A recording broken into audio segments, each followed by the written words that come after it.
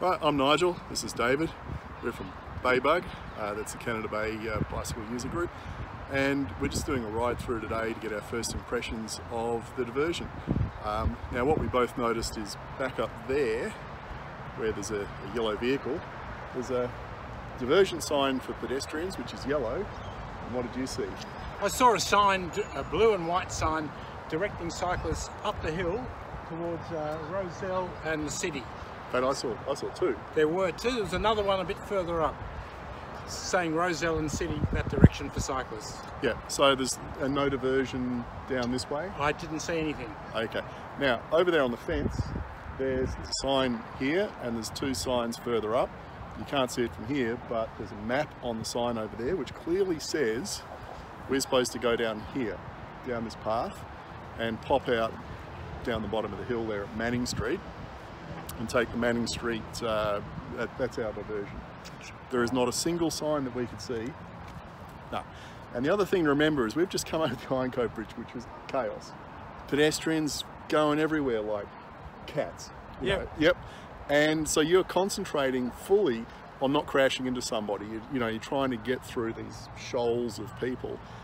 You don't have time to be going, oh, where's all the signage, and spending, a minute looking for stuff. It's got to be like that. It's got to be instantaneous. You've got to see it and know exactly where you're going. None of that. I couldn't see it. No, it wasn't there.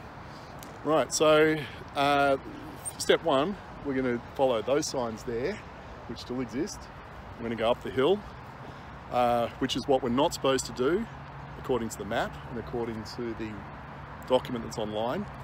But we're probably the only two people that have read that thing in detail, compared it to Google Maps. So we know we're doing it wrong, but if we just come across that bridge as, Jim and Bob, those signs are all we've got to go with. So we're going to follow the signs. And those maps over there, they're on page 81, so really easy to find. Yeah, and they mix up bus users. Yeah. Local residents who are driving, pedestrians and cyclists. That's right. All that information is mashed into the one map. And no street names. No street names. So you have to open up the document in one screen and Google Maps in the other and read through it and go, what were the street names? I don't know. I'm not a resident. I don't know where bloody Manning Street is. Sure.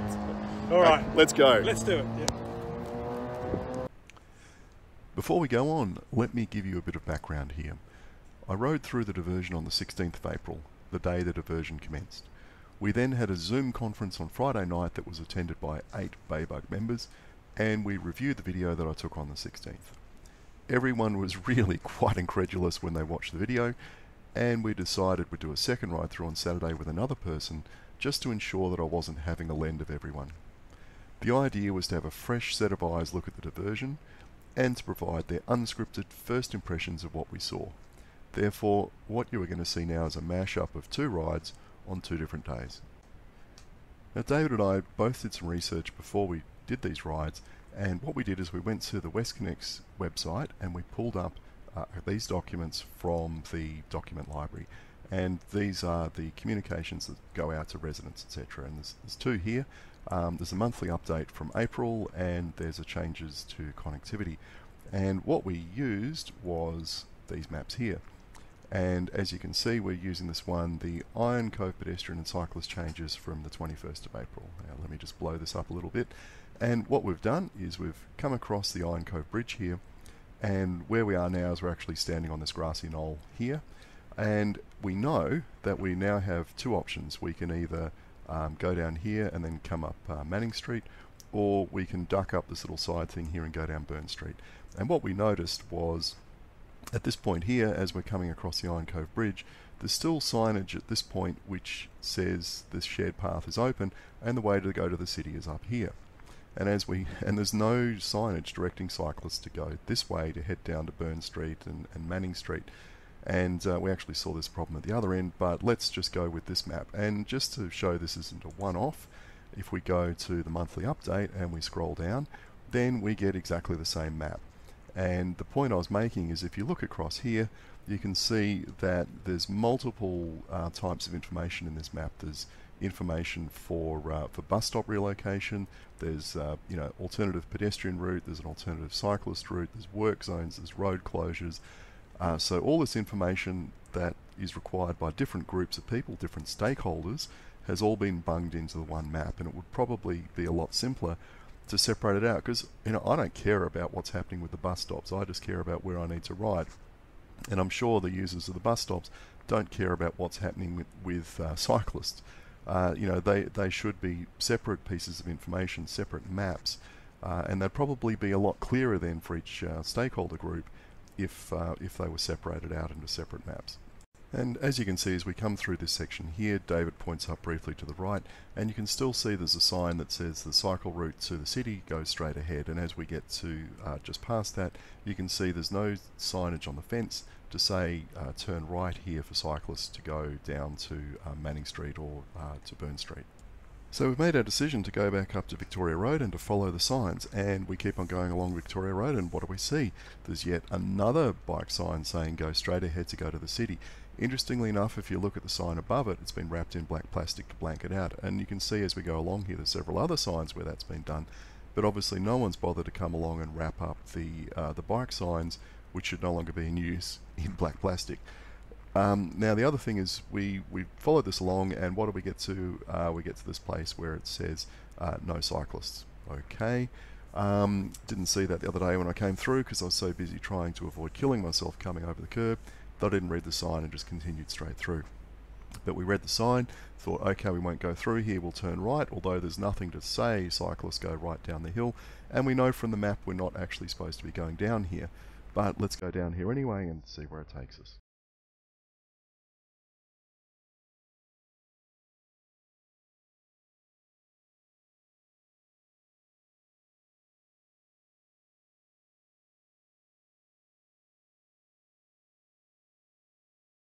When we got down to the bottom of the car park was the first of 9 signs, which were these tiny little bike direction signs, absolutely minute, really difficult to see. Now I'm not going to show you everywhere we found them in sequence because it'll just take too long.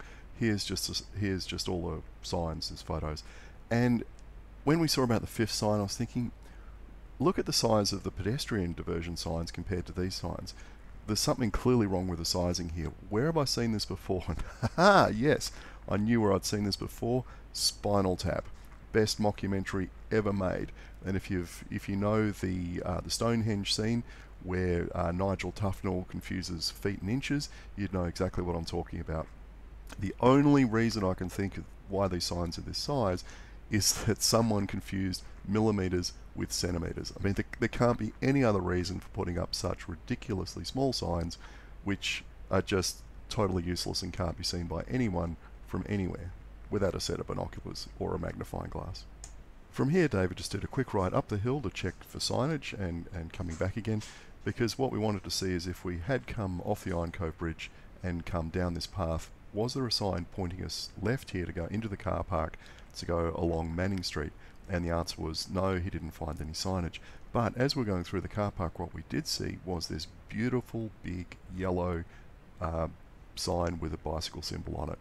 And it just showed that if a sign of this size and this colour had been used for the diversion, I don't think we would have any of the problems we're seeing here. I mean, just contrast this fantastic sign with these silly little signs that have been created and put up on poles. And let's think about the vegetation aspect of this sign that's been put here. Now, before I went out yesterday, I actually trimmed all my hedges, and I reckon it's probably going to be a couple of weeks before this diversion sign is completely obscured by vegetation growth, by the hedge growing out. So is there a process that's been put in place to come back and trim these things, or is it just going to be overgrown and completely forgotten about in May, and people have no clue where they're supposed to go? And now we have a look at the difference between what this looks like on a weekday and a weekend when there's no work going on. Now the first part is obviously us going through on Saturday, and you can see there's no diversions, there's no streets blocked off to our left, whereas during the week these streets are usually blocked off. And the thing is, when we get up to Callan Street, there's a new sign that's been put in place, and you can see David pointing at it. But if we go to the clip that I shot on the 16th, which is when this diversion was supposed to start, there is no sign in place, and Callan Street is actually blocked off. But you can also see there's all this yellow detour signage in place, which on Saturday had been removed. So I don't know if this signage is put down during the week and then is removed on the weekends, but it's certainly made it really, really hard to find the diversion for cyclists, because it's just, you know, as you can see, the signage is hopeless. And in fact, if we go to the map, you can see where we are. From the 16th, I was supposed to ride up Callan Street, but it was blocked. So this is a point of where the diversion map and all the documentation that's been put out does not match the reality on the ground. And let's get a live reaction here. So what we're doing is slogging up the hill. I'm avoiding trying to get hit by that car coming towards me. It's a narrow street. We've got speed humps. It's surface isn't too bad, but this is what, 7-8% gradient going up here. And let's just listen to what happens.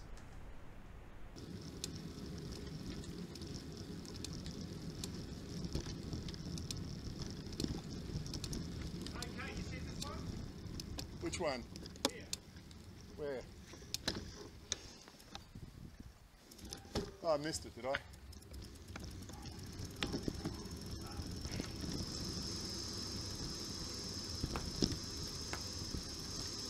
Oh, you're kidding. Okay, now who in their right mind put that there? Seriously, how the hell are you supposed to see that? That is just ridiculous. I got no words. I really don't. Talking about just, no, we're going to go right here. Do we? Nice with that sign sitting. Oh, okay. I missed it. Yeah, so you got pedestrians going that way, detour going that way. So bicycles, it's just off the bicycles can come both ways. Yeah. Okay. So this is one way. So pedestrian, are we supposed to go left up a one-way street? Let's just pause here for 1 second and have a look at the map, because what we've clearly seen on the ground here is Springside Street is a one-way street and we can't ride up it. But if we look at the map, it clearly shows that it's an alternative cyclist route, and it appears to be an alternative cyclist route in both directions. And I'm wondering, when I go and have a look at Google Maps, you can see here that I've circled a couple of one-way street arrows. It's showing that Manning Street above Callan Street is one way. It's showing that Maclear Street from the Springside Street intersection is one way, but it doesn't actually show that Springside Street between Maclear Street and Victoria Road is one way heading south, what is that, southwest or whatever. I have this horrible feeling someone's done the diversion from Google Maps and they haven't noticed that Springside Street is one way there. So this map in that case is completely wrong. I mean, that is just a massive safety issue, that you're sending cyclists up a one-way street the wrong way. I mean, apart from being illegal, you know, that's horribly dangerous. So I don't know how that's come about, but yeah, that's just not good. Not good at all. Let's go back to the 16th when this opened, and I'll show you that I actually did ride the wrong way up that one-way street. And why did I do that? Well, firstly, I'm coming down here, I'm trying not to get clobbered by those two pulling a sign out. I missed the one-way sign, I saw the detour sign, and I thought, okay, this is where I'm supposed to be going. This is Springside Street, as far as I'm aware. This is where the map tells me to go. There's bike symbols on the road, but, well, hang on. Why are all the cars facing towards me? And then I realised, oh, bloody hell, I'm riding the wrong way up a wrong one-way street. Yeah, didn't quite like this that much, but hey, this is where the signage told me to go, so that's where I went. Can I point to this one? Yeah, absolutely. I mean, this is the kind of stuff that's... Ooh. And look, he's not taking the detour. We stopped to take this sign, and just to show the absolutely bewildering plethora of signage that you can see here. It's baffling, it's befuddling, it's distracting, it's mystifying, it's perplexing, it's confounding. It's you know, we just had no idea where to go, because there's signs on one intersection saying there's a detour, there's signs on the next intersection saying there's a detour. There's one for pedestrians, there's one for cyclists, there's one for drivers. You just can't figure it out as you're coming along here. We've got people walking on the road we're trying to avoid. The surface of the road is not in great condition. You've got speed humps you've got to look down at as you go over them. We had a driver coming up behind us that was pressuring us. It's like, we've got to make a decision about where we're going. where do we go? It's, you know, you're just flustered about where you're supposed to go, and that's not good either. This next bit illustrates why I missed that the end, or the shared path ends at this set of traffic lights. And the reason for that is I'm coming up behind these pedestrians, they've got a dog, I'm trying to work out how to get around them, the path is narrow, the surface is in bad condition, there's poles to avoid. I'm not looking up for signs, I'm looking at the hazards that are in front of me that I'm trying to avoid, and as I get around these people and their dog, there's another person there, I'm looking at them, will they step back, will they step into me, I've got to get around them as well. And I completely missed the fact that there's a end shared path sign there, so I continued up to where the VMS is. Now, when I came through here with David on Saturday, he actually pointed out there was this end of shared path sign there, because we'd been told by someone else that's where it finished. We went, are you sure? But actually on the map illustrates that you can, well, you're supposed to continue going up here, because the alternative cyclist route is marked as being on both the north and south sides of Victoria Road, past this set of traffic lights where the Bridge Hotel is. So again, the map, I think, is wrong. It's showing cyclists should be riding up a shared path, which is no longer a shared path. Another interesting difference in coming through here on a weekday to a weekend is that when I came through on Thursday, the left-hand lane of Victoria Road heading west was blocked off, and there was a great big truck down the further down the road with it all blocked off. And when we came through on Saturday, though, that lane was open. Now, traffic at the moment is well down because of the lockdowns, and obviously on weekends it's, you know, low as well. And it begs the question of, if that lane can be closed off for construction work and traffic is so low at the moment, instead of faffing around with this you know, insane diversion, why not just close that lane off permanently? Well, when I say permanently, I mean for, you know, for the life of, as long as this diversion is required, and send pedestrians and cyclists up and down that lane. Now, okay, it would impact on the bus stop, but bus stops have already had to be relocated to deal with this. That would surely be a much safer and easier solution. Now, we're probably going to be in lockdown for another month. Now, maybe at the end of that time, traffic will increase again, and that, you know, that lane could be returned to traffic. But why not look at that as a more sensible? Now, when we got to the corner of Moody Street, we were a little bit confused, because we'd actually come up Moody Street, because, as I pointed out earlier, Springside Street is one way.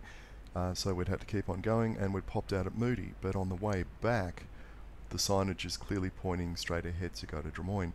And we're thinking, well, which way are we actually supposed to go? So we took photos of this to show that we were confused. So where are we, David, and where are we supposed to be going? No.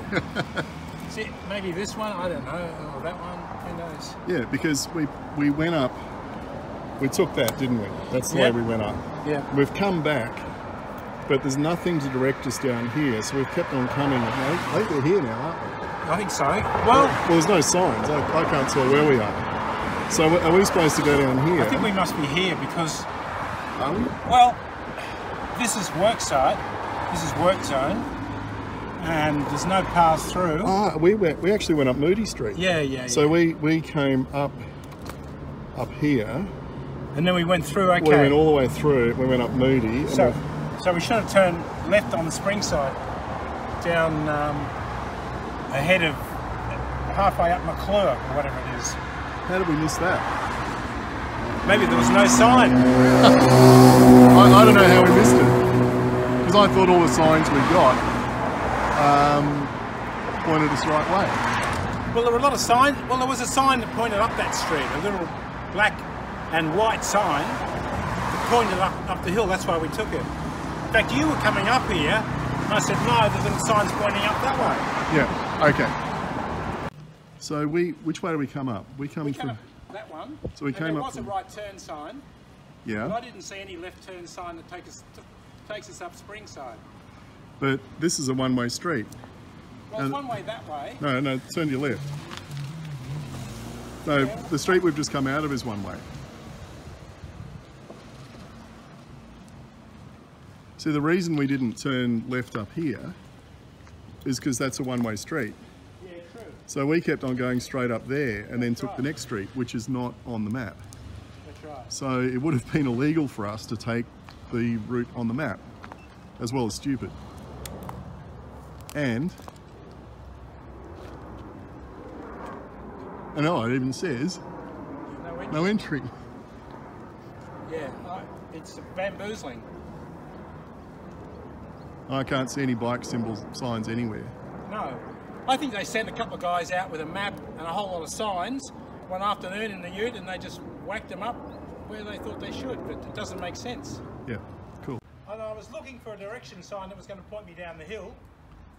I didn't even see that. Yeah, because it's offset, so over there where it should be is and there. It's gone to some trouble to drill it into the plate into the ground, and it's chocked up with a couple of pieces of timber, so the pole's vertical. So it spared no expense on the pole, and then put in the cheapest, smallest sign possible. Why don't they do things on the pavement? Yeah, and why is the sign not the size of that? Yeah. You know what? Why can't if that sign there was as big as that and yellow, And same had a detour. bike logo. Well, it's got a bike logo. Then you'd see it. Yeah, okay. Yeah, and you know it's a detour. So here we are at the end of Burns Street, and we've got Manning Street to our right that goes towards Rozelle and the city and Darling Street. Now, there's a little sign behind us, a tiny sign that indicates if you're coming down the hill on Burns that you turn left and go up Manning. There's certainly nothing on the Bay Run, which is just over here to my left, to indicate that you come up the path towards Manning and continue towards the city. Yeah, it's so the things we saw was really inconsistent signage, really small signage. I mean, that stuff is so small. We had to stop at every intersection, and two of us had to look for it. And a lot of the time it took us, in some cases, about 30 seconds before we actually spotted it, which is absolutely insane. And then there was the spot up there where there was according to the map, we should have gone the wrong way up a one-way street. I don't know how, that wasn't picked up in pre-production. And the pedestrian diversions are very clearly marked with large black and yellow signs that say pedestrians with arrows. So there's an inconsistency in the type of signage they're using to put cyclists and walkers through these streets. If they were more consistent, it would really help. If they use both signs together where they're needed and along the route that's respectively correct for both of them. And clearly from our experience, it's not just me that's bamboozled like a befuddled baboon. We were both befuddled and bewildered and look, lost. I'd say it's been poorly planned, poorly executed, and it obviously hasn't been reviewed by anybody to see whether it works, if there's any inconsistencies, and it really should have been, someone should have had a look over it, somebody who wasn't involved with the actual planning, probably somebody independent, to see whether it actually works for a user. They talk about customer service being really important, but I don't think they're serious about it because of the deficiencies of what we've seen this afternoon. Yeah, I mean, look, the only good thing I'll say about these signs is they're reflective. They're good quality and they are very firmly installed. But apart from that, they're a complete waste of space. They're very small. We think something like 200 millimetres by 100s, something like that roughly. They're very, very small. Yeah, like B5 or an A4 folded over, not even that maybe. Yeah. I should have brought a tape measure. What I don't get is there's good signage that's put out on weekdays and then it's removed on the weekends. What's the point of that if the diversion is still active? There's some new large good quality pedestrian signs that have been made up. Well, why can't the same be done for the cyclist diversion signs? I grabbed these ideas for signs from a Transport for London guide. Most of the pedestrian signage has been put up facing the correct way, but some has been placed parallel to the direction of travel rather than perpendicular. So you can't see it until you're almost next to it. And this is covered in a lot of the guides and standards and explained, and clearly it's non-conforming. Cyclists appear to be diverted over a tall curb at this point, although I'm not sure if this sign is aimed at pedestrians and cyclists or just pedestrians. This was how it looked on Thursday, and this was before all the minuscule cyclist signs were put up. Well, I'm assuming it was before they were put up because I certainly didn't see any when I went through on Thursday. Then we have the confusing signage that appears to send cyclists the wrong way up a one-way street. Now, but let's wrap all this up with some lessons learned from Spinal Tap on getting dimensions correct.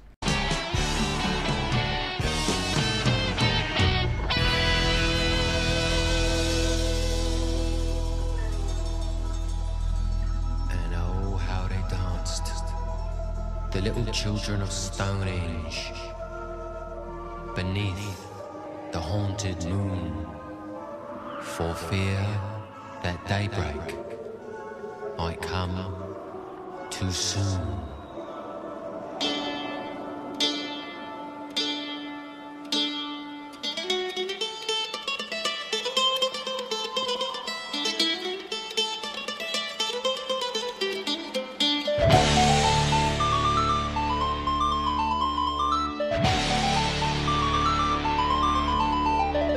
I do not, for one, think that the problem was that the band was down. I think that the problem may have been that there was a Stonehenge monument on the stage that was in danger of being crushed by a dwarf, all right?